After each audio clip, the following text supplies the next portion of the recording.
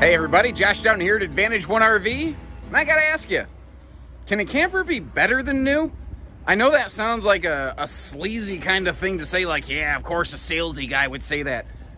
But if there was ever a camper that could plead the case, this is a maybe used once 2021 Wolf Pup 16FQ Black Label series with a bunch of accessories and upgrades, including a hitch from the previous owner, that right after they bought it, basically their professional life changed out from under them, their work schedule changed drastically, and they just found that they weren't able to go camping as they originally planned.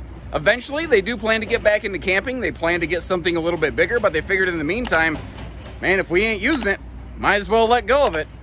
So, my hat's off to whoever takes this thing home. This is a find. Now we are actually starting on the toilet today so that you can see, in case you hear something that sounds like a nest full of bees, that is that big XL Max Air vent fan above us right there. It is hot today. I've got just a kitchen window open, and I tell you, it has dropped the temperature in here at least 10 degrees versus outside. Not to mention just having air moving the entire time feels great. And I suppose if you don't close the bathroom door sitting here on the toilet, you could engage yourself in a staring contest with the people on the sofa over there, although I'm pretty confident they're going to blink first. One of the really cool things about this model is that during the day, the bed just goes away, but there's still storage below it. It gives us the space and the seating of a slide out without the weight and the cost of a slide out. And then when you open that up, that does open up into a Camp Queen bed, but it has a little bit of a secret weapon. It can fit a 60 by 80 mattress, which a lot of people don't realize on this floor plan. And where that's really cool is there's a lot of people that go, yeah, look, I don't care about the folding Murphy sofa thing. I just want a big bed. You can put a big true queen in here and it will work. It doesn't touch the kitchen counter. It doesn't block off the entry door. It just works. Now, the camper has what I think I would call a conventional interior height. It's 6.5 foot tall, but it also has that full roof 13,500 BTU air conditioner. And as we look around, like, you see that bucket right there? That's full of accessories like water and electric surge guards and things. A 30 to 15 amp adapter plug that, you know, was provided to the previous owners from Haylett RV, basically, just down the street. All of the original accessories, and then some, like you see here, they added a paper towel holder. They added some little cup organizers behind the sofa right there. Or the stove, not the sofa, you idiot. What is wrong with me? They added the TV over there that wasn't here from the factory. They only enhanced this RV. That's what I mean by potentially better than new. Now, this RV does have, it's a simple solar battery tending package called a juice pack. But this little thing over here, very handy to give you an idea of how much juice is left on your battery. And the RV doesn't have just conventional seam tape. It's actually a plastic T-molded strip that clicks in place. And that stuff, it just doesn't tend to pop out of the wall, you know, when the RV gets hot, gets cold, etc. You may have noticed that's a huge refrigerator. That is one of those giant 12-volt DC compressor fridges. It's 10 plus cubic foot in terms of total capacity. The dinette does have storage below it. You could stuff me down there if I get out of line, although you'd probably have to break me down into little pieces first, mob style. The dinette can also fold down. Where am I going with this? That's what I want to know. It can fold down into a little sleeper, and check out that giant window over here on the door side of the RV. That's something else I want to point out. Other upgrades put in by the previous owner. The full shade in the entry door, the pull handle on the entry door, and notice again, all of the door side window coverage you could ever want on this thing over here. I love it. I think it's really cool. The only little modification, personally, I would make is I would put a little access door right there under the dinette, and I'd turn that into a shoe garage myself. It's a $0 thing. It doesn't really affect the RV in any way, but it does make your daily use of the RV a lot easier. Now, when you're sitting on the sofa, you are just directly across from the entertainment, which is great. And this RV, I think, is a perfect example of what people sometimes go, why do they slot the top of those bathroom doors? First of all, some people worry about the audio privacy of when you're in the bathroom. Keep in mind, these walls are hollow as a drum. they ain't blocking a whole lot of any sound. The reason that is slotted right there is with that big XL vent fan open, you can crack these frameless windows, which normally don't get great airflow. But with that big XL vent fan, you can't tell this on camera, but it's making a significant breeze through here. Actually, hold on, check this out. Watch this. Look how new this is. They still have the original little, propaganda tags hanging up here. That fan gets the job done, son. Another handy little update here from the previous owners is they added a like a little clothesline, which above the shower, if you've been out in the water or something like that, it's just so handy having one of those.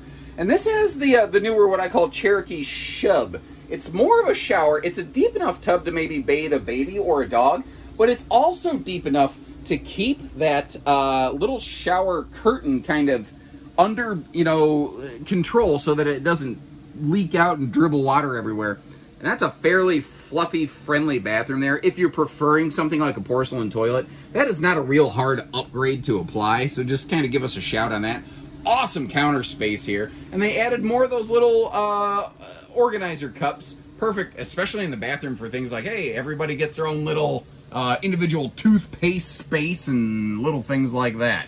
I don't know. Is it just me? At my house, like, every member of our household has a different toothpaste. Like, one of us has sensitive teeth. One of us has Princess Bubblegum toothpaste. That's me. And outside here, she's only 7 foot wide, which means, like, if you've got a good tow package SUV or, like, a medium-sized truck, it's not quite as big and bulky, you can still see around this thing pretty darn easily. Although, that being said, I really do always recommend towing extension mirrors. Don't skimp on safety stuff, please. Speaking of which, this thing already has a camera on the back of it, so keep that in mind when we get there.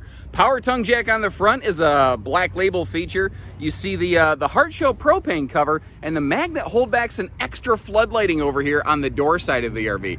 Those are all black label upgrades that you're getting on this one, which is nice. Now, you might notice the battery box there. If you look up on the roof, this does have a simple solar battery tending package that has been doing all of the electrical work for us today, which is great. Inside this front storage compartment, not just a recurve R3, which is a near silent anti-sway and load distributing hitch, but just all kinds of accessories. I'm seeing wheel shocks and leveling pads and all sorts of things in there from the previous owners. They just really didn't get a chance to use, kind of like the inside. They dressed this thing up and decked it out and then just unfortunately didn't use it. Got the propane quick connect down there if you want to do some grilling. And we've got a little mini fridge on the back corner here as I back up if you want to do a little bit of, drinking and chilling, which is kind of cool. So in a sense, you don't even need to lug along a, a cooler for this one. It is a power awning, by the way. But one of the things I like here, the outside speakers are mounted kind of at like chest head level, depending on how tall you are, so you're not blowing away the neighbors, which is kind of cool. And there's an outside TV hookup just below that big campsite window there.